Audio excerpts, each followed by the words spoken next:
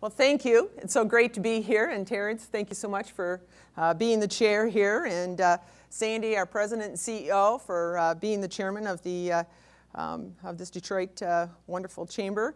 And of course, Henry's for serving as conference chair. And of course, Miller Canfield for sponsoring this event. I'm Terri Lynn Land, and I'm running for the United States Senate. And I want to start by telling you a little bit about myself and how I got started. I was born and raised in West Michigan. I grew up in Granville, where my grandpa Henry and grandma Jenny started a family business after my grandfather had immigrated from the Netherlands.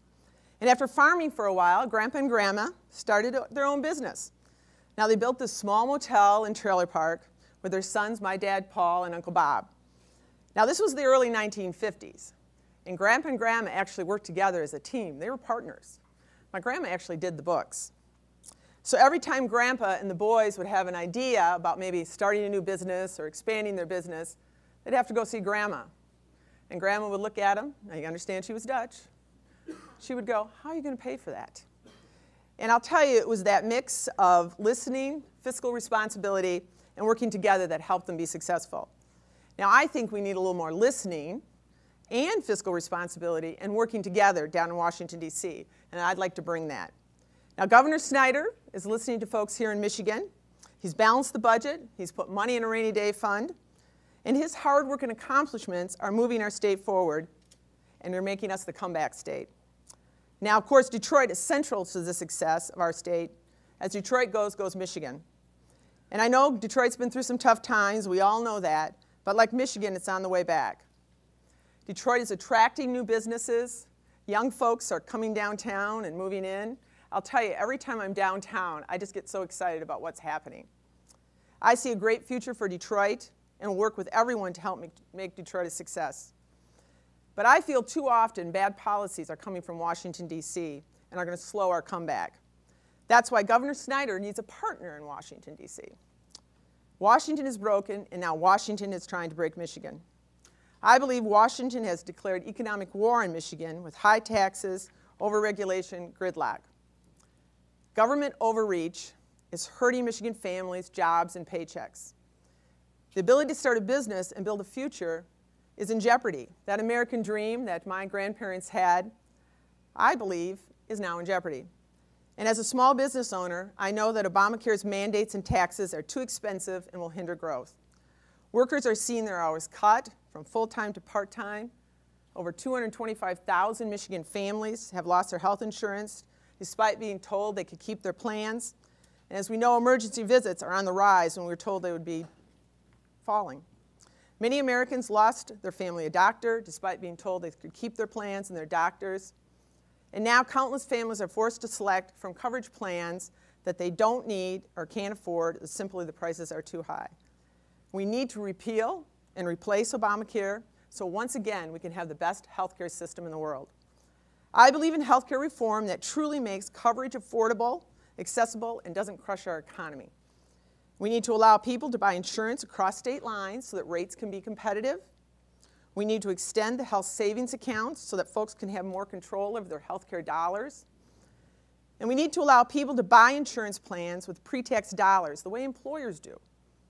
And we need to make plans portable so they can be transferred to a new job. And we need to make sure that people with pre-existing conditions aren't denied quality and affordable coverage. And most importantly, we need to allow people to keep that patient-doctor relationship.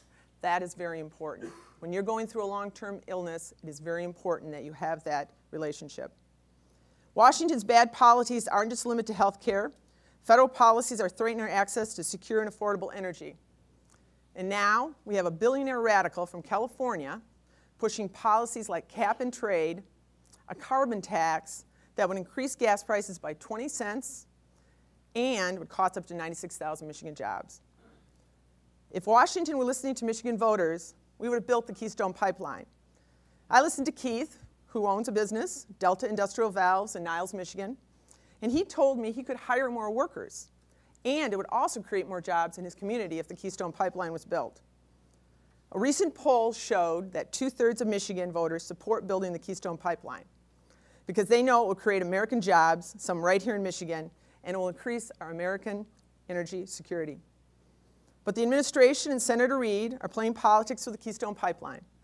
I believe we need policies that ensure Michigan business and Michigan families have available, low-cost, reliable energy. That's why I support all of the above approach to energy, and I will always advocate for more safe and reliable forms of energy that lower cost while still protecting our Great Lakes. It's clear that solutions are not coming from Washington. Let's bring them some Michigan solutions. As I listen to topics being discussed here today, advanced education, entrepreneurship, and legislation, that is where our solutions will begin. These are the tools that Michigan will need to advance and grow. And as we discuss solutions, I'd like to think back how when I first got involved. When I was 17, I volunteered for a guy named Gerald R. Ford who ran for president. Now, President Ford faced a divided country and a failing economy. And it's important to remember President Ford's warning not to expect too much from government. He said, a government big enough to give you everything you want is a government big enough to take away everything that you have. Solutions do not come from more government. Solutions come when government listens to the people and works with the people. If we're going to grow our diverse economy, we need to listen to small business owners, create an environment that encourages innovation and entrepreneurship, and I will work to provide relief for Michigan businesses so they can hire more workers, grow their business, and grow their economy. Taxes need to be lower, fairer, and simpler. I see firsthand that Michigan businesses spend way too much time and money and resources navigating the 73,000 pages of tax code. We need to have predictability so businesses can plan ahead and grow. As your senator, I will work to create opportunity and a level playing field. We need to end the practice of special interest perks and the government's picking winners and losers. When Washington raises taxes on one business in order to give a tax cut to another business, that's unfair. And this is common in Washington. Our state can compete with the best of them, and we can outwork them if Washington would just listen. I also believe in trade policies that benefit American workers and our allies. Today's global economy demands the ability to easily export our goods, services, and technology to the world. As a border state, Michigan understands the importance of international commerce, and that's why I support funding and building the Customs Plaza for the new international trade crossing. In the wake of 9/11 and increased security, Michigan needed a solution to get workers and products across our border with Canada. As Secretary of State, I worked with Homeland Security and the Department of State to create the enhanced driver's license. It made it easier to get across the border for folks to go back and forth. We should also work to attract the world's best and brightest by increasing the number of highly skilled workers in Michigan and allowing more H-1B visas. This will help us grow and make us stronger and competitive globally. We need government that works for the people rather than against them. It's clear Washington is not listening to Michigan. I believe in listening, and because that's how you solve problems. When I was Secretary of State, I listened to my customers. If there was an issue, I listened to the people. We evaluated the problem, we took action, and we got things done. I didn't just write a letter or call for a study. We got things done. We put as many of our services as we could online, eliminating the need to come into the Secretary of State office at all. And as Secretary of State, I partnered with business. Business is good, and government should work with business, as I did with our new car dealerships, to issue license plates directly at the dealership. The customer could purchase the new car and drive out with the new plates. We also partnered with commercial trucking and industry to get permanent trailer plates to save businesses time and money. We installed 24-hour self-service stations so that people could update their registrations without having to take time off from work and family. We listened, we did what worked, and in the process, we made government work for the people once again. It's about understanding business and knowing how to work with them and making government more efficient. I also listened to the people who worked for me and instituted a series of programs to increase flexibility and a leadership training program that put more women on the path to management. Apparently, some call that a war on women. I wanted to make sure that the employees who spent 8 hours a day in the office had the tools and resources to do their job, because a happy employee makes a happy customer. And while every other government agency was cutting jobs to cope with the budget cuts, we were able to meet our budget without laying people off. We did what worked because we listened. And in the process, we made government work for the people once again. You know, people always ask me how I plan to get things done in such a partisan environment in Washington, D.C. Well, Well, as you know, as Secretary of State, I had a Democrat governor and a House, but we were able to implement all our changes that we did at the Department of State. But the other thing is I also grew up in a family business, as I mentioned when I first started.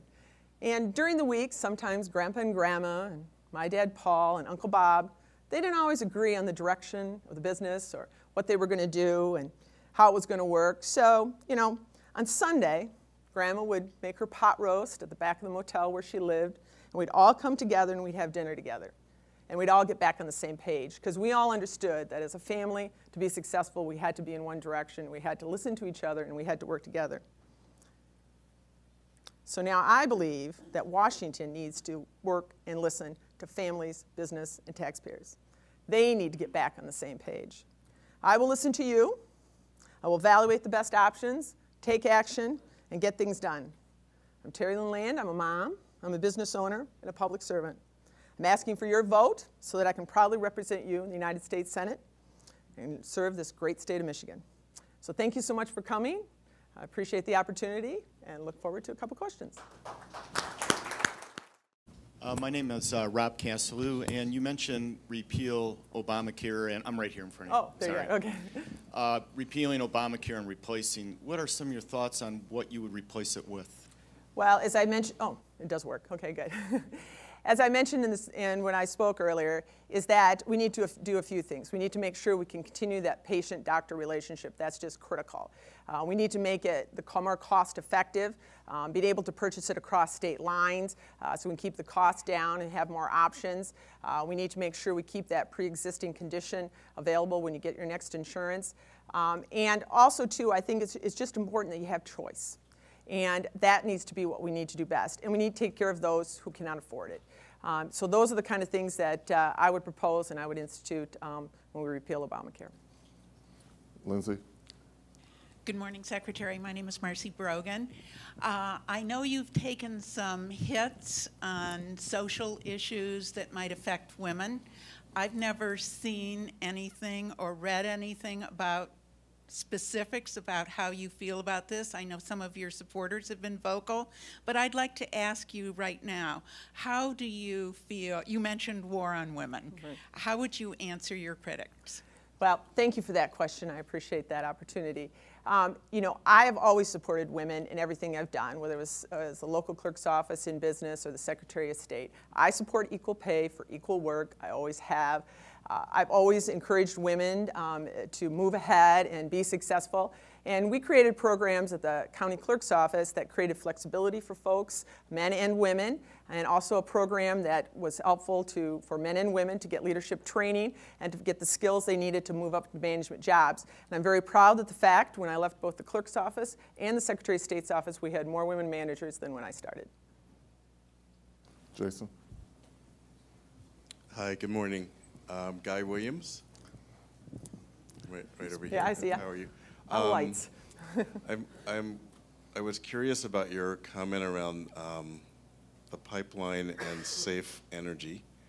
There are many businesses that have started in Michigan in the last decade around what many would call clean energy. So my question is, how do you size up those opportunities versus the pipeline, which basically would support only one industry, which is the Marathon Petroleum and Refinery in Detroit, and the generation of pet coke there versus other types of safe energy sources? Well, we need safe and reliable energy. And I think it's important that we have security in our energy. So we need to have as many options available. You know, we have the auto industry that needs fuel to produce our great cars. We have families who are hurting here in Michigan, and we can't allow the prices of gas and oil to go up. So we need to have that. And it's about jobs. I mean, as I mentioned, Keith, who's in Niles, he would be able to have more jobs, and his community would also. So it's about jobs, it's about making sure we have safe and clean energy, and it's about security. And I think all those things are very important, and over 70% of Michigan actually wants and supports the Keystone Pipeline, and that's what I would vote for. Thank you. Hi, I'm Patty Poppy from Consumers Energy. Secretary, we've had success with a program called Helmets to Hard Hats, which is to employ veterans. I'm curious what your ideas are and what your thoughts are on re-employing our veterans in Michigan businesses.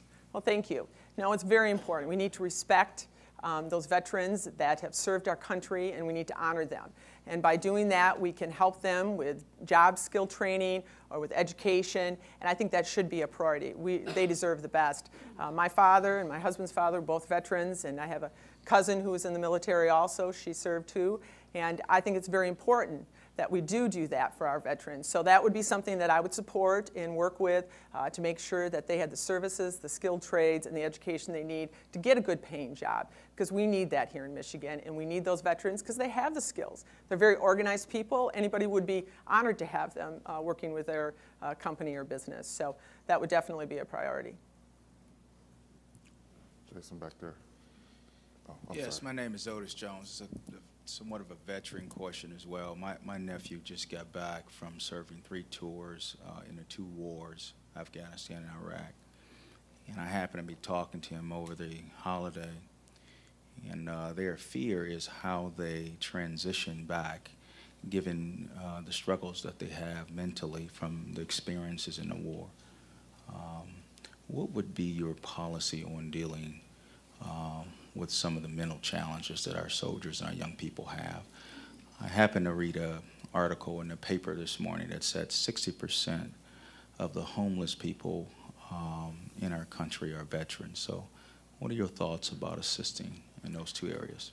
Well, that's 2 things. One is the veterans facilities that we have need to be able to have timely, not these long wait times. They need to be able to get in and see a doctor, and if they can't, they ought to be able to have the option to go out into the private side and be able to do it there, and I see that the Veterans Administration now is allowing that. But they need to get the care they need. There's a lot of new opportunities out there to deal with those types of health issues, to help those veterans get back and integrate into society, get a good paying job, and be able to have a family and have that American dream. So that should definitely be a priority. With more and more soldiers coming back, I think it's important that we do make that a priority and that we have the services available in a timely manner for our veterans. And to coordinate with the state too. There's a lot of state and local programs that are out there. The counties, as you know, I used to be the county clerk. We had a veterans office in the county. One of the things too that I've seen too, in fact I was on the phone with the county commissioner in Kent County just on the way up here yesterday, and they were talking about those issues and feeling that some of those things weren't addressed. So they're actually going to upgrade their program in Kent County as far as putting more resources towards it to serve the veterans locally.